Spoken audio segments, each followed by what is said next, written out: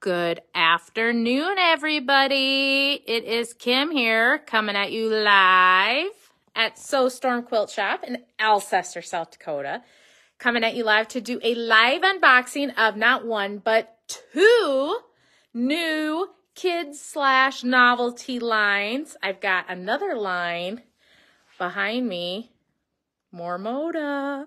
So we're going to be doing another live boxing maybe tomorrow as well. So today that I'm going to show you, there's two lines. One is from Moda Fabrics called Noah's Ark. It is so cute.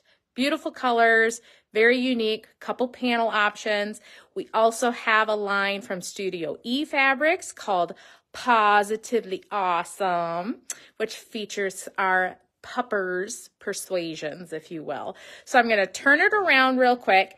This first line, Noah's Ark, it is a smaller line, but lots of fun, bright colors that are also kind of muted colors, which are very popular right now with the millennial generation. So grandmas, listen up. If you've been tasked to make a baby quilt, these colors are what the mothers want.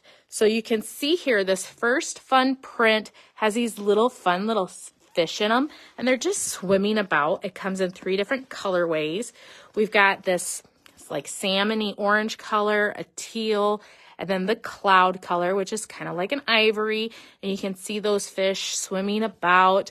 We have this really neat tonal with different safari type animals. We've got bears and alligators and elephants. And there's even some type of a lizard. I don't like lizards. But this is the tonal, comes in 3 colorways. Again, that salmon and this beautiful yellow, a great color for new babies, still that yellow stimulating, and a beautiful blue, again, all tonals. The next print is more of a directional. I'm gonna see if I can turn my camera without completely making it mad. So this is more of a directional. There's these little hippos. Here is Noah's Ark. Some scrolling details laid out with the 2x2. Very cute. This is more of the taupe color. Here it is in that blue and in that salmon color. I almost want to call it more of a terracotta because I think it's more of a reddish than an orange. Here is another one that is directional. This one's going to give you some more colors, kind of the animals with the faces, some characteristics, lots of colors in this one. This is in 2 colorways. So with the blue background and then in the cloud background. So that's a lot of fun, very safari-like. The next couple are really just amazing, awesome blenders. So these are almost like a little sun with a little face, and it's very directional. It's very like situational. It's all in one specific row, if you will, and that pretty terracotta peach-esque color. Here it is in that muted yellow, a warm gray. It's not taupe. It is more of a warm gray, and in that blue. And the last print is probably one of my favorites. It's this fun little raindrop as like a blender. So you have it in the multicolor. That's all the colors that's in the line. Here it is in a lighter version of that salmon-y terracotta color in that blue. And then this is the tonal. So you can see there that white on white. We've got a couple kits, but I'm going to show you the panels first because Mom's waiting ever so cutely. So these panels, they measure, I know, she's so cute. Isn't she cute? So these are activity panels. We have an activity and we have a book panel. So this first one here is the activity. You have the instructions printed right on there. It measures 60 inches by 1 yard. So it's going to retail for $13.99. This one is going to be a super easy activity because all you're going to have to do is use a little bit of a flexi foam here to put your boat together, put Noah's Ark together, and then you're going to have all these fun little animals to do stuffies with. So this is the first panel, and the second panel is a book panel. It's actually kind of like an activity book, if you will. So there's these like little fun fish that go in with the stork's mouth over there.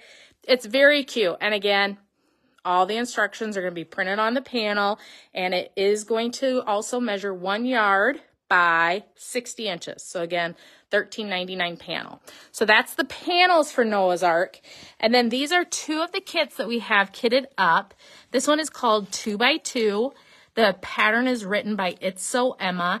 It finishes, I believe it's 47 square. And it's going to retail for $47.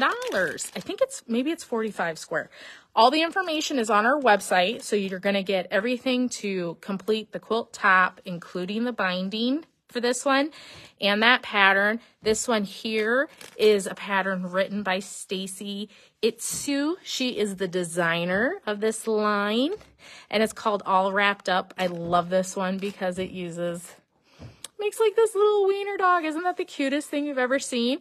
So this one also includes all your materials. It retails for $60, and binding is also included. So that is Noah's Ark from Moda Fabrics and Stacy Itsu.